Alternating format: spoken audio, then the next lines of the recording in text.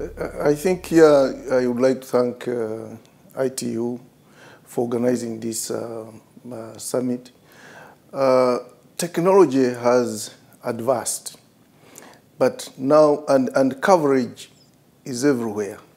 But now what we miss are digital skills and digital literacy.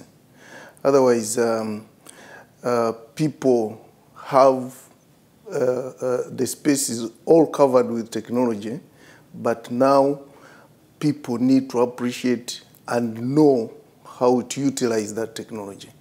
And that's why we are here now, to bridge that gap. That with this advanced technology, is everybody adopting to it? Do they have the skills? Do they have the digital literacy to utilize what is around them?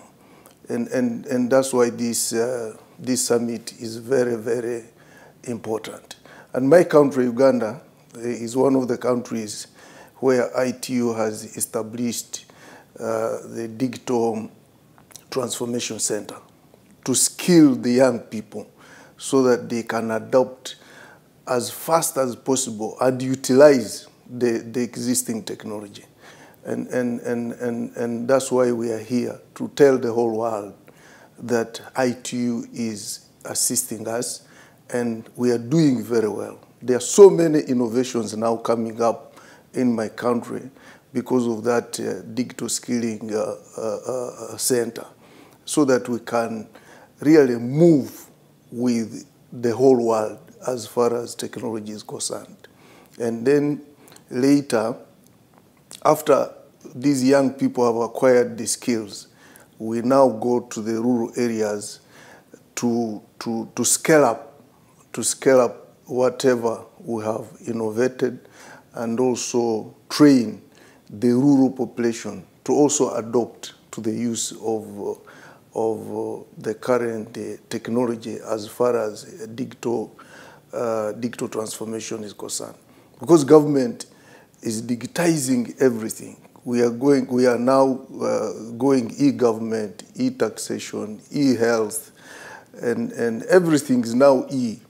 But the population is still not yet vast with the use of the different technologies around us. You might be having a mobile phone, but probably the only thing you can do is to ring and send a message. But what about applying for a passport online? Can you do it? What about transacting with the bank using the e-technology? Can you do it? And what about creating jobs using the digital space which is around? Can you do it?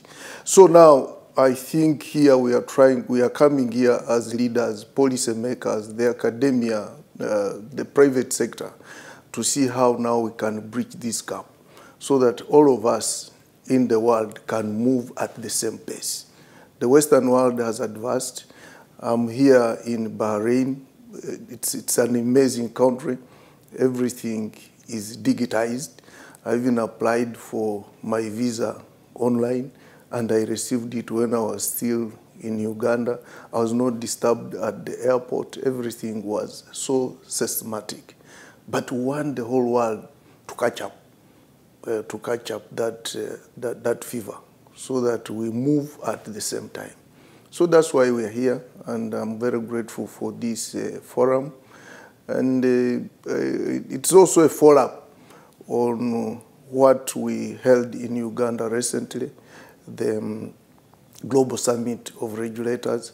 So for me, as now a policymaker, as a Minister of Government, we are trying to see how we can ease the regulations so that the digital environment is more friendly to everybody, to the academia, to the business community, to the private sector, and so that we can even attract investment, more investment in the digital space. And that's why we are here. But we are very, very grateful.